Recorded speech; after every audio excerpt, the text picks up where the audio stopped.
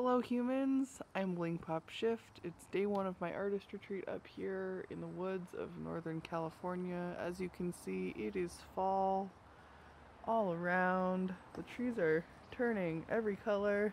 Oof.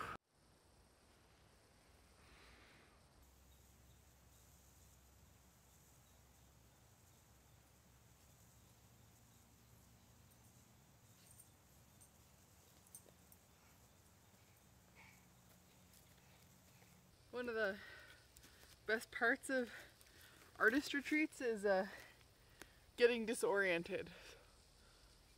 This morning when I woke up, I realized that the sun rises in completely the opposite direction of what I expected.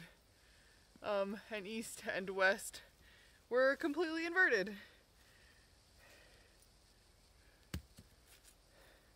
Go someplace where your usual context is different and your mind will change. Places change the way you think, and it's important for artists because the way that you think is the way that you make your work, and it will change the way that you make your work.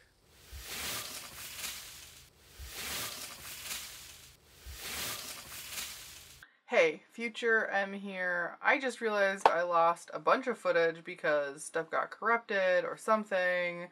So I wanted to try and recreate one of the thoughts I had while I was at the retreat, and then I'll send you back over to Forestville. I've been on YouTube for a while now, and I've done... Callie, you are literally bumping into my... Do you want to be in the shot? Yeah? Dogs have to be in the shot? Okay, up! Dogs have to be in the shot, apparently. It's very important that dogs always get in every single shot. It's very important. Okay. I've been on YouTube for a while now, and I've gone through a lot of stylistic changes. I've done talking head, and beauty videos, and vlogs, and experimental art videos. I even did an entire year of daily 360 videos. I've done video series using the HoloLens and virtual reality and dance videos. But one of the things I haven't experimented with as much that I realized while on this retreat is what is an audience and how do we interact? When I think about artists experimenting with the relationship between an artist and an audience, I often think about Yoko Ono and Maria Abramovich, how artists can interact with audience members in physical space. And while I don't know what it will look like yet, I do want to further that experimentation in virtual space. To me, the creator-fan dynamic is unsatisfying, and instead I'm interested in developing something that is audience and performance artists. Please let me know about other virtual space performance artists that you're interested in. I'll stop talking. Let's go back to the forest. Good morning. I have lost all track of what day or how many days, but it is my last day, and I'm headed home soon. And I wanted to say things about losing track of time. One of the reasons I wanted to run away from the city and come on a retreat was to get a change of pace and to not have a burned out brain, and apparently losing track of time and is part of the way you do that.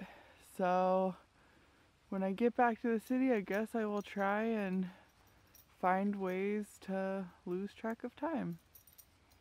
I'm gonna try and find ways to integrate all of these things into my city human fullness. Because I really like the city, and I am a city person. I really like being in the city. And I don't actually think it's the city that makes you burned out human. But sometimes you just need the other thing to get your brain to be like, chill out. So, but, is there a dog back there? There's always a dog. There's always a butt. There's always a butt close by.